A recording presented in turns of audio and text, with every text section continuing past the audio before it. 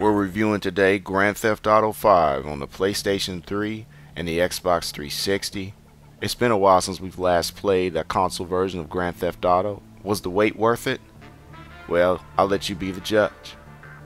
You control three characters: Michael, Franklin, and the super loose cannon Trevor. Michael and Trevor are connected in a different way, and Franklin is just the guy in the middle trying to bring everybody together. They work together to carry out missions. There's all types of plot lines going on. I'll tell you like this: the acting is so well done in these, from all these unknown people.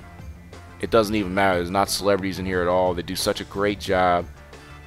One of my buddies says I would watch this movie, and that's how it is. All the cutscenes are entertaining, and the same thing can be said about the missions. And a lot of times, missions back in the past used to be, go kill this guy, go kill this guy. A lot of repetition. But there's so much going on in this game, so many different types of missions, it's hard for it to get old, man, because the map is so huge. So you'll be out in the country doing things you can only do out in the country, off-road racing. There's skydiving missions. And also, the fact that you're controlling three different characters, which you can switch between usually whenever you want. And that also, because they're all three different people, all different walks of life, it's almost like you're playing three different games. The weapons are cool, you can modify them. The same can be said about the vehicles. Legit. If you want bulletproof tires, you can do that. You want to have a nice chrome paint job? Hey man, you can do it. What I like about this game is the ultimate freedom that you're allowed, and I think that's why it's so addictive. The fan favorite will most likely be Trevor. I mean, his missions are insane.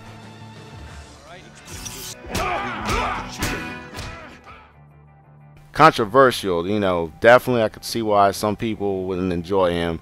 But for me, I think he's just off the chains crazy. It's a video game, it's mature, it's definitely earned its rating. This is not for the kids at all. Legit.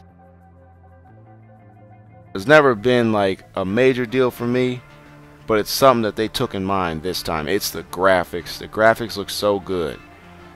There are certain moments where you're out in the country and stuff, and you just do a double take, like, wow, they did a good job. When we're talking about the water, when you're swimming underwater, driving boats, even in the air, and you're looking down on the city. Legit.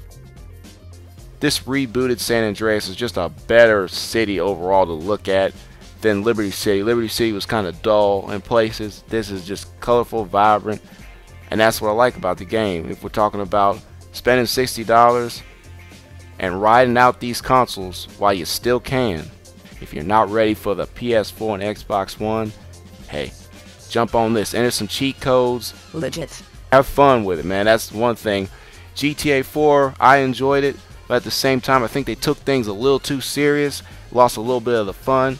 This takes what worked in the original games, it takes the realism aspect of GTA 4, but blends it with the arcade feel of the original. So you get that realistic slash arcade vibe. Legit.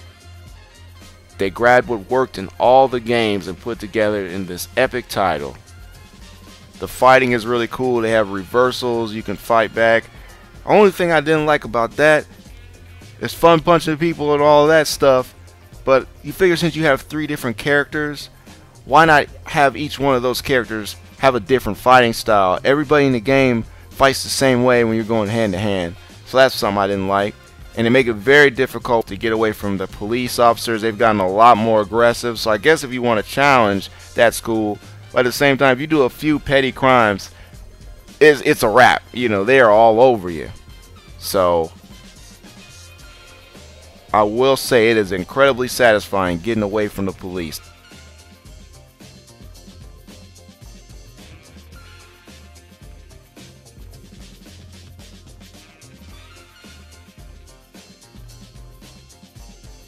Overall, GTA 5 is a complete package. You will find a few minor glitches, but that's going to happen in an open world game. I think they beta tested the mess out of this, did the best they could. They pushed this to the brink. You got to take into account when you look at these graphics, there's explosions, tons of vehicles, tons of pedestrians, a huge world, detailed lighting effects, the music, all that happening at one time, and so we gotta acknowledge that fact. There's no game that is perfect, cause the world ain't. But I'm gonna tell you, as far as going to the store and investing, make that investment. I'm gonna give GTA 5 a 5. I need you to listen. This is real life and real talk. I'm taking everything. Out of 5.